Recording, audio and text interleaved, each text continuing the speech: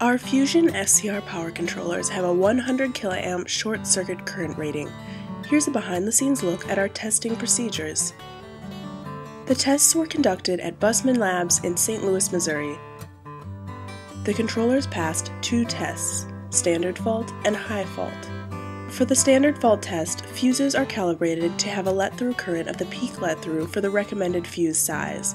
The high fault test uses the recommended fuse size, fast-acting Class T fuses. Here is the load and shorting contactor.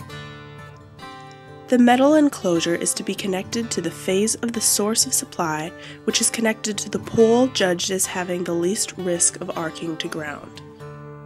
The controller is held in a wire mesh cage sized to 150% of controller size.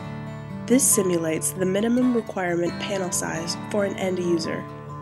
This cage is covered in cotton mesh that is considered highly flammable. Everything is installed according to manufacturer's recommendations. To run the test, we initiate voltage to the controller and charge up the generator to a specific level determined by the fuse size. After counting down, the short is triggered by the contactor. The contactor, located here, is wired to allow the peak let-through current of the fuses. A smaller contactor would not provide enough let-through and would void the test. 3, 2, 1, on. The noise heard is the contactor closing, and the flash is the arc flash of the contactor when the short is being initiated. 3, 2, 1, on. In order to pass the tests, controller buswork and ground wire must remain intact. The ground wire does not open or break, and nothing in or around the controller can have burn marks showing signs of a flame.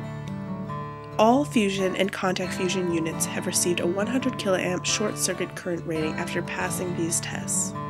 For more information about the rating and how SCCR impacts your business, visit www.ccipower.com/SCCR or contact the experts directly and call Control Concepts Incorporated.